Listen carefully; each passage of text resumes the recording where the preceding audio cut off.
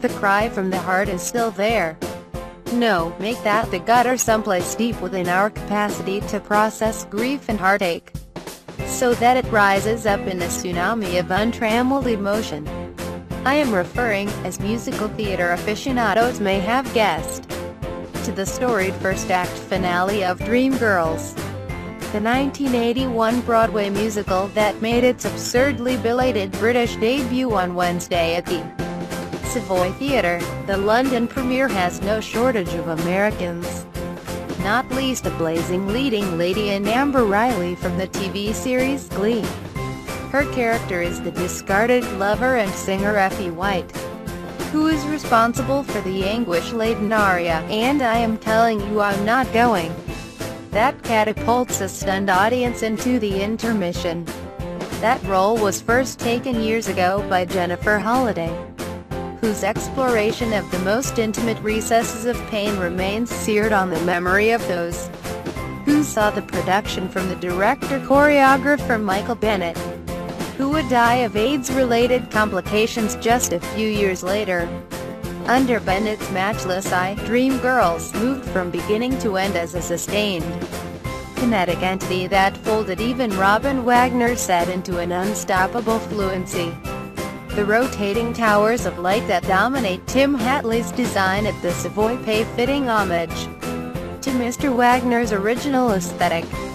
The initial staging remains a daunting act to follow, and one can only marvel in retrospect that neither Bennett's direction nor the show itself won that season's top Tonys. The directorial duties on Dreamgirls have now fallen to Casey Nicholaw, The Book of Mormon, Aladdin, an admirer of the original whose work here nods in Bennett's direction without quite equaling that achievement, because, frankly, who or what could?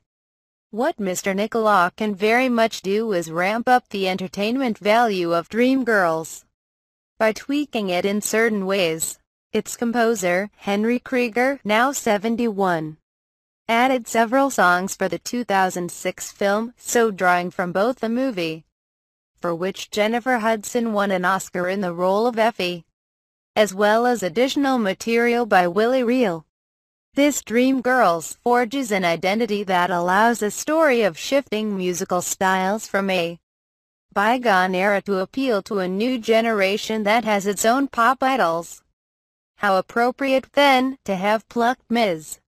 Riley, best known from her work as Mercedes Jones in Glee, a show about aspiring performers, to here be given the stage opportunity of a lifetime. And the company has a second breakout performer in Adam J. Bernard, as the James Brown-like Jimmy Early, whom the galvanic Mr. Bernard catches in glistening yet scary free fall. Effie is a plus-sized vocal powerhouse who is jettisoned from a 1960s girl group, the Dreamettes, in favor of a sleeker, more streamlined replacement, in a narrative that has often been interpreted as the history of the Supremes. A dynamo who does not readily accommodate the word no. Effie must endure the ascent at her expense of the Diana Ross-like Dina Jones, Lacey LaFontaine. The women share a fierce second-act number, Listen, an Oscar-nominated solo for Beyoncé in the film, which the two singers here do proud.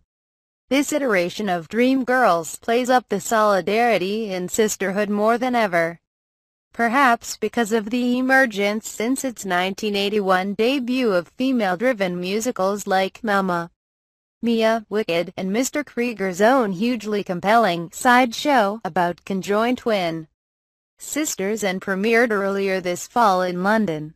For all that Ms.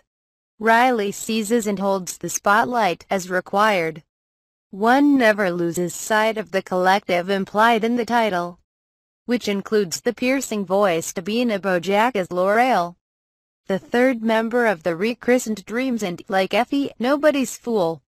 Mr. Nicholaw, the show's guiding force, is not Michael Bennett reincarnated, nor must he be. This Dreamgirls proceeds more as a series of self-contained numbers, the feral step into the bad side among them, as opposed to the seamlessly choreographed whole that back in the Day left the impression that New York's Imperial Theater was primed for takeoff. Greg Barnes's costume design comes with whiplash quick changes that prompt a double take, while Hugh Stone's lighting allows the visuals to carve out their own terrain in what in lesser hands might remain an oral triumph. Michael Bennett sits atop the list of directors who changed our very perceptions of the theater. It is also possible to say much the same about Ivo van Hove. Even if one can't quite imagine the Flemish innovator getting down and dirty in the realm of showbiz, that remained Bennett's thematic and actual home throughout his too brief career. On Monday night, Mr. Van Hove, the recipient of both an Olivier Award and a Tony for his abstract and merciless reinvention of Arthur Miller's A View from the Bridge, opened a scarcely less bruising production of that Ibsen stalwart Hedda Gabler. In his National Theatre debut, starring a full-throttle Ruth Wilson, Luther, the affair in the title role of the general's daughter with a penchant for pistols. The production runs through March 21 in the Littleton Auditorium. It will be shown in cinemas VNT Live on March 9. Performed in modern dress, the cast as often as not barefoot, this Hedda returns Mr. Van Hove and his inestimable designer Jan Verswavel to a play he directed off-Broadway in 2004. That one had a text by Christopher Hampton. This version is by Patrick Marber, of closer renown.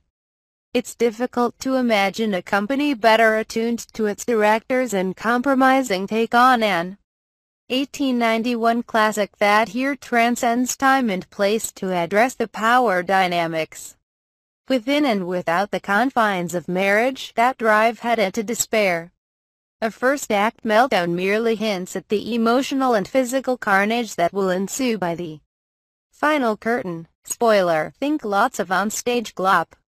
Ms. Wilson locates in the unhappily wed Hedda a level of self-awareness that offers precisely zero solace, and the excellent Kyle Soller deserves credit for finding in the husband, Tessman, a fundamental decency that allows this character for once not to seem a jerk.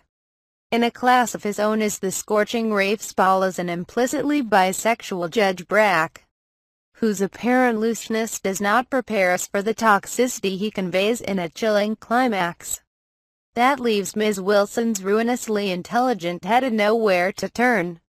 Small wonder this ever-remarkable heroine speaks at one point of having no talent for life. But it is the audience's good fortune to be in the presence of a vibrant theater maker with a determined talent for art.